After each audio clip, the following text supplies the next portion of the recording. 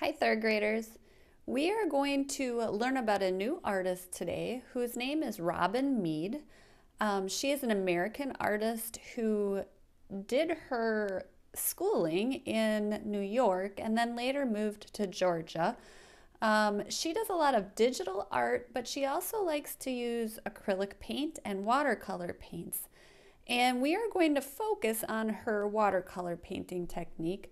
It's a very cool technique, and she uses a lot of bright colors to make landscapes. She likes to add nature into her paintings, and she likes pictures with the ocean and outdoor scenes. So we are going to be making our own outdoor scene in the style of Robin Mead. I will do that demonstration in just a second. So what I'm going to do is start by working in the foreground, which means the front of my picture or the very bottom of the picture. These are the things that are going to be the closest to me. And in the front of my picture, I want there to be some land. I want to be able to see some flowers. Those flowers might be going off the edge of my paper because they are so close to me. Okay, again, you don't have to have flowers in your picture. I don't want your picture to look like mine, okay? Now, a lot of times what she would do, what Robin Mead does, is kind of do like a second line inside her flowers and other designs, so I'm adding that in as well. Just like this.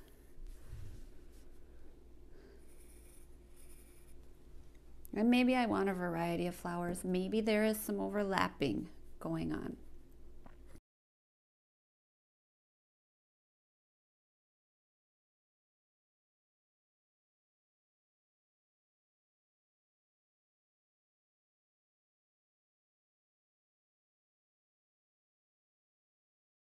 Now, I want to add water into my picture, but I think what I would like is for some of this to be land. So maybe there's some plants or something over here, and then I can add my water up above this line. And a lot of times what Robin Mead does is makes these big waves. They're kind of abstract looking, so they might not be what you would consider a wave, and that's okay. It's okay to make it abstract.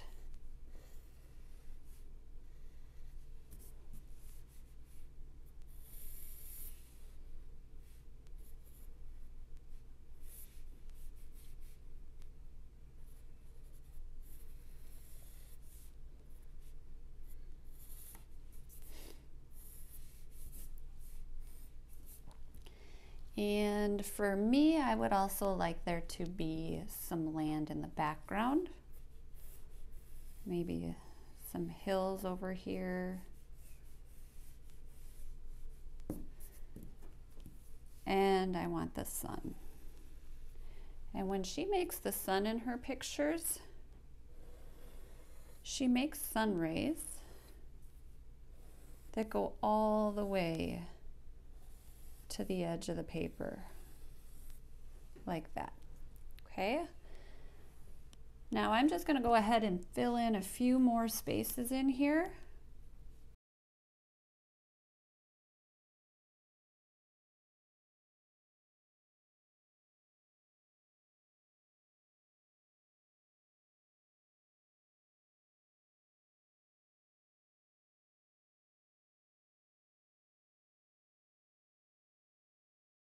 Okay, so now that I've finished drawing, I'm pretty happy with my drawing. What I am going to do next is Sharpie everything. And you're going to do that with a thin Sharpie for now. However, we may go ahead and thicken those lines later with a thick Sharpie, just depending on how close together all of your shapes and everything are.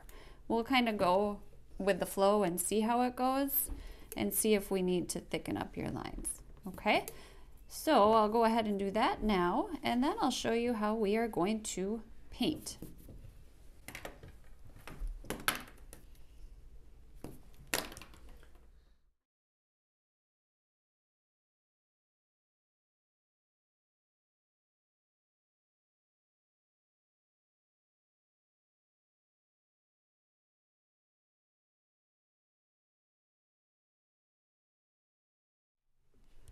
Okay, so I have finished sharpieing. I've erased all my pencil lines.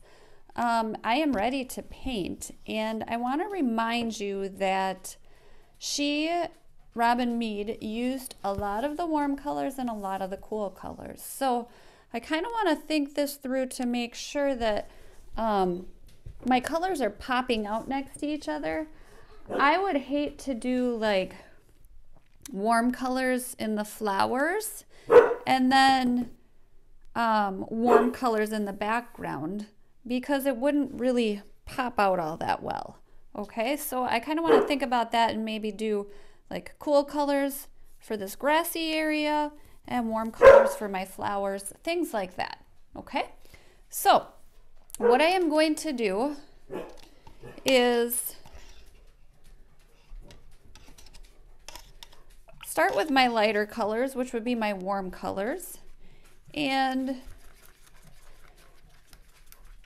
I want to do those first because if I do the dark colors first, they're kind of going to mix with the warm colors and make my warm colors look sort of dirty.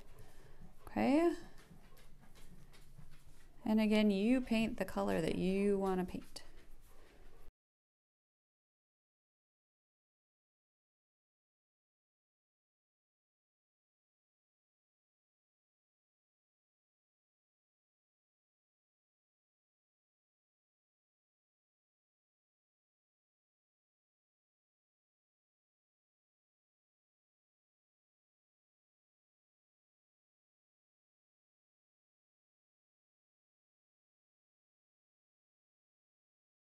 Okay, so I would continue on painting, and then once it's dry, I can go in and thicken those black lines if I would like to. I can add in little patterns with a Sharpie if I would like to.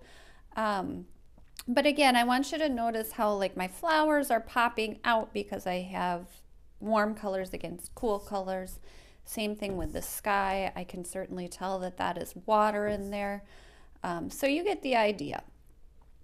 All right, if you have any questions, please let me know.